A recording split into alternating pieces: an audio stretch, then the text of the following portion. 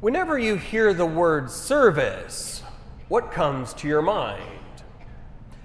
Many times whenever we hear that, it depends on our own experience. Maybe we think about the different people who provide us with service. Maybe we think about when we're at a restaurant and we receive service from the servers or the waiters or something like that. When they provide us food, they take the dishes away or they do those different things. Or maybe we think about customer service. Those different ways when we are shopping or we're doing something online and we either have to go up to the front desk or we have to call someone to receive some sort of service. Or maybe we think about the services in our life, maybe the streaming services or the different things that we need and we require. That we often think about the ways that we are given something that we need. Something is provided for us, something benefits us in some way. But what does the word service mean whenever it enters into the life of a disciple? Whenever we hear that word and we hear what the gospel and the readings are saying, what is it encouraging us to do? Is it encouraging us to receive, or is it something more than that? To start to answer that question, we should start off with the second book of Kings. Because as we heard the first reading this week, we heard about the story of Elisha and his encounter with this woman of import. That we hear about the ways that Elisha often is able to dine with her and with her family, as he is often invited to do. But we have to understand the context, because the life of a prophet is often a very difficult one, because they are often having to be provided for. They have no place to call their own. They have no sort of food that they can come to rely on. So oftentimes they're relying on people's good graces. And so he starts to get that good grace and he starts to receive those at the hands of this woman. But notice, she doesn't think that this is enough. That she starts to provide accommodations, she starts to provide an abundance of them for him because she recognizes the importance of his mission, and so she wants to share in her kindness. Elisha notices this, and he wants to return that good grace. He wants to return that kindness to her, and so he asks, is there anything that can be done for this woman? One of her servants answered, well, yes, there is. She's never had an offspring. She's never had an heir. Her husband is up in years, and so it seems very unlikely that she will ever conceive. But Elisha gives this promise. This time next year, you will be fondling a newborn son. That in fact, that promise comes to term. It comes true because Elisha is prophesying that he wants to give her something in return for the kindness that she has given him. So we see that reality, we see that kind exchange, and what it is to be a people that are generous with one another. We move on and we hear from St. Paul in his letter to the Romans, and this particular moment, he's starting to highlight the grace of baptism, but not in just any sacramental way, but in a very particular way of Christ. That he wants to tell how baptism represents what we receive from Christ himself. That Christ, we see these two great things juxtaposed to each other, and yet they're still present in Christ. And those two things are death and life. That we see in his crucifixion that reality of death, how he suffered and underwent death for his people, and that he underwent this reality even though it had no hold on him, and it wouldn't have been a consequence he would have to suffer. He freely underwent that anyway. But then he comes to life again, that he shows that death still has no power over him, but that abundance of life comes to him through the Father, that in fact he even conquers that and brings about life and brings it abundantly. And so that reality comes to us sacramentally in baptism, and St. Paul wants to make that very clear. But it's not just a one and done sort of thing. That he in fact wants to paint it out and show that we have to take up that example of Christ, that we can't just simply live in that death and that life just once, but rather it's something that we have to choose time and time again. And he wants the church in Rome to be very aware of that there has to be a continual choice towards death, towards sin, and life in God the Father.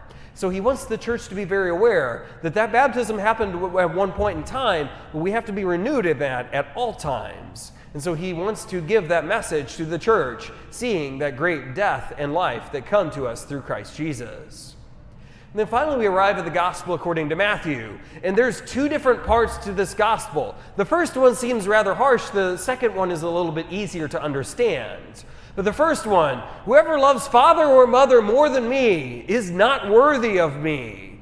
Whoever loves son or daughter more than me is not worthy of me either. Whoever does not take up his cross and follow after me cannot be my disciple and is not worthy of me. Whoever saves his life will lose it, and whoever loses his life for my sake will find it. That all of these things seem rather harsh, and they seem that they're hard to hear, and yet the reality is that Jesus knows something that we don't.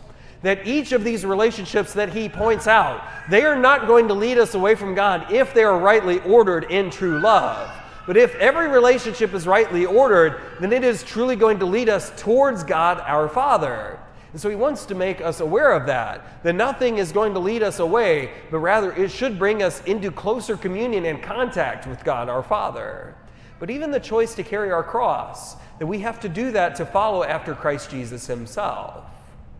But then we see the second part of the gospel, and this is the part that seems rather easy to understand. This invitation to live generously, to receive others, to give others what they need, whether a prophet, whether a righteous man, or even a meek, humble child. That if we truly live in generosity, then we can see that we're not only going to gain the rewards of those that we serve, but we're also going to gain the reward that will last forever, that will never truly be lost. That it's that simple invitation to be generous with one another, to truly be a people at the service of one another, and to see the ways that we can truly devote ourselves and our lives, and we can offer them abundantly to one another as well. But let's get back to that idea of service for just a moment.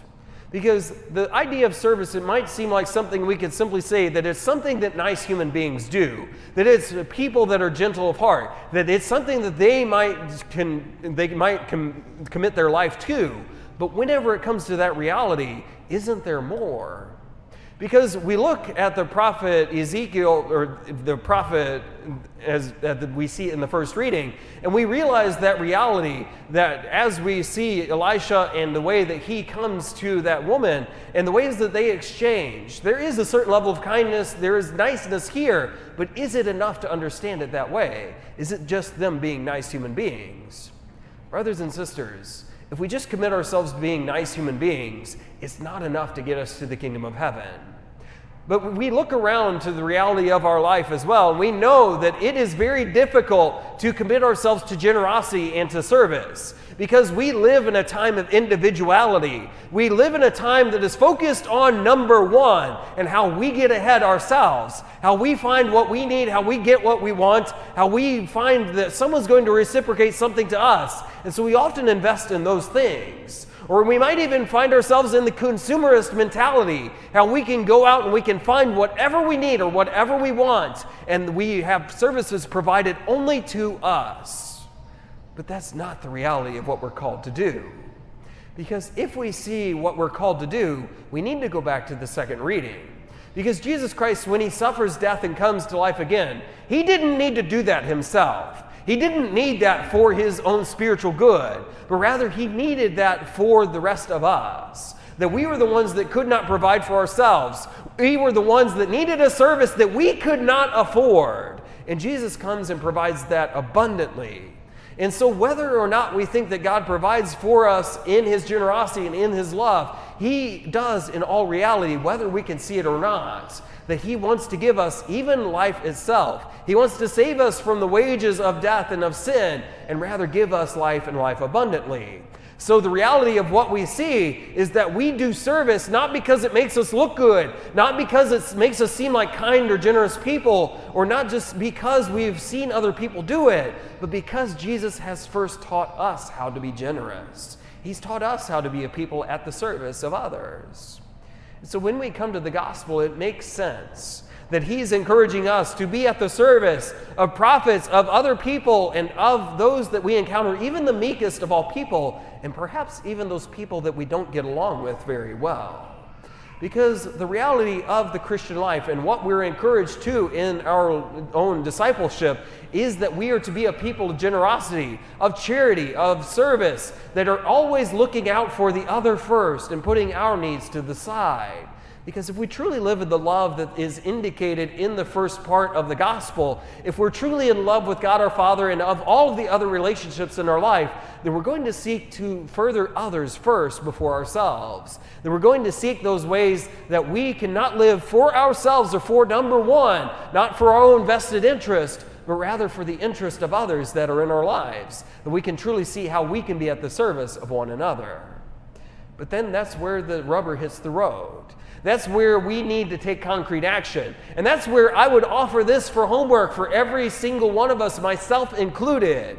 Where can I be a greater person of service? Where am I called to further my generosity right here and right now? Maybe it's in the daily life that we have at work. Maybe we simply do what we feel that we ought to do, and that's enough. That what strict justice dictates that we do. But is there a way that we can be more generous? Is there a way that we can go above and beyond the call of duty, and we can do so for the benefit of our brothers and sisters?